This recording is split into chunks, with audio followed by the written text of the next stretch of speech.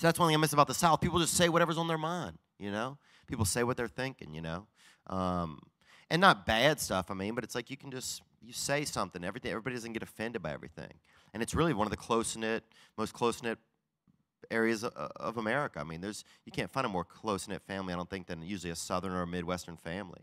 There's an acceptance of someone as an individual, even if they do say something that is offensive or something that you don't agree with, rather than a kind of like, you can't say that. It's kind of like, well, they said it, and that's just them. Yeah, and that's it, and that doesn't define them 100%, you know?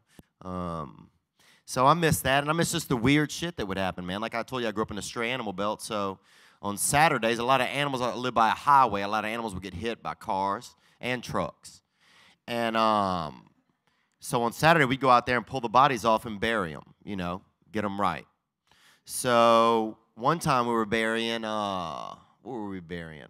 I think it was a dog. And somebody had hit a bunch of nudie magazines in the ground, you know, a bunch of titty literature. Tit lit. So, yeah, a bunch of tit lit, man. And we wasn't looking for titty literature, man. We were trying to bury these animals. We was trying to give them back to God. So we get a hole going, and they found that somebody hid all these magazines in there, probably about 11 magazines. And somebody, though, had cut out the pictures when people were doing sex in the magazines at the exact point of, like, you know, penis and vagina meeting each other. Somebody cut that out. You could see the full bodies, but the exact of every picture of every magazine, man.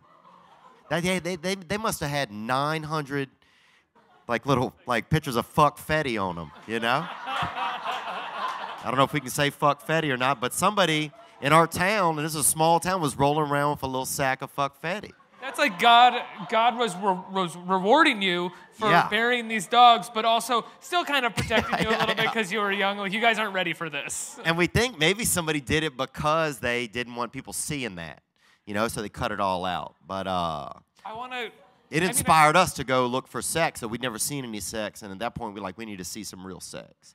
You just wanted to go see what the rest of it looked like. Yeah, we wanted to see the rest of the story, like Paul Harvey used to say, but he died. So.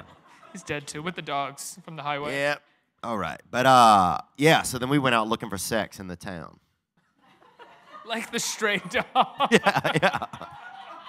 We then became our own, stray animals out there looking for sex. And so we did Peepin' Tomin'. We didn't have cable. And before you had cable, you had Peepin' Tomin'. And so Peepin' Tomin', you go and look and see whatever other people are doing that you don't know very well. And we would get we got a ladder, me and my friend, this boy Danny, but he was born with a lot of deficiencies. He used to sweat out of the side of his mouth on each side, so you had to dab him up a little. And he did, man. And he was born with a wrist in his neck. So he had about every maybe 10 seconds, his neck would fire off like that, you know, just like that, you know, what a miss, you know. And so we went out looking for sex, me and Hot Danny. They called him Hot Danny because he would overheat. Every couple minutes he'd get dizzy, you had to sit him down. So he would get hot. You have to sit him down and rest him. And that's how you became good friends with him, though, because you had those moments to really connect. It's like the last person you want looking. I mean, you don't want anyone looking in your window, but if that's that the was person the crazy part. So me and Hot Danny went looking for sex, and did you ever look towards Hot Danny look towards each other, man? I mean, things got mildly erotic at certain points, but not then. Not till we was a little bit older. So did you ever? So. That's okay. I wanted to let you have your moment. Yeah, I'm fine, man. I just got tired on the inside for a second. Did you and Hot Danny ever find the sex while prowling? Think about what we saw. We didn't. We saw some light drug use. We peeked in some windows. We saw some light drug use. And we saw a man beating a woman with a thing of aluminum foil. And, you know, I wouldn't call it domestic abuse. She was beating him back with something. I don't remember what it was. But also, I would hold the ladder because I was afraid of heights. And if you got Hot Danny on the ladder, the reports came back kind of fucking jumbled, you know, just because, you know, the Lord kept changing the channel on him, so he would miss moments. So his stories were really disconnected. But we saw that. But then what ended up happening was we ended up catching a bunch of cats because there were extras. This was the time when there were extras. And we caught a bunch and tried to get them to do sex. You just had to see what had been cut out.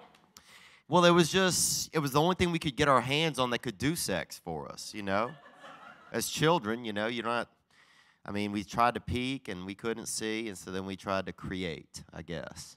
I think that's maybe what any child does, but one of the cats got poisoned by someone at night, and if we didn't do that, someone came specifically to poison that cat. That was between them and that cat. We don't know who that was.